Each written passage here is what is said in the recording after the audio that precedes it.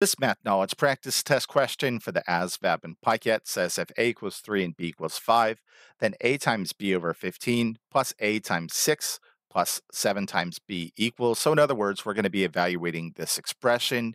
So let's start by copying it down. We have a times b over 15 plus a times 6 plus 7 times b, and we want to know what this expression equals when a equals 3 and b equals 5. Now, the only thing you want to pay close attention to is the order of operations, that is PEMDAS. Remember, the order of operations tell you the order in which to work this out.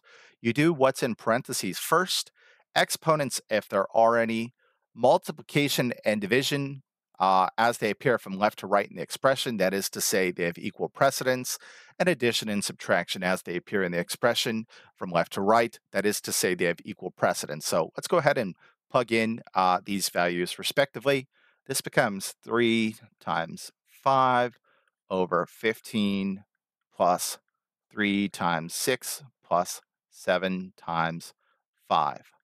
All right, so we're going to solve what's in parentheses first, but we have a plus sign separating these two different sides of this expression. So we can also work out this side at the same time. 3 times 5 is 15, so this is 15 over 15 plus 3 times 6 plus, and again, let's take a look here.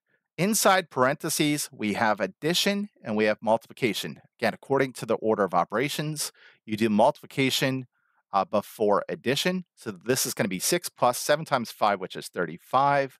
Again, we're still working out what's in parentheses, but that said, we can simplify 15 over 15 to be 1 plus 3 times 6 plus 35 is going to be 41.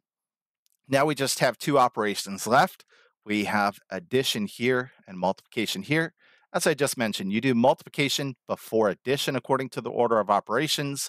So I'm going to do 41 times 3 off to the side. 1 times 3 is 3. 4 times 3 is 12. So this is 1 plus 123, which is 124. So the answer to this one is D, 124.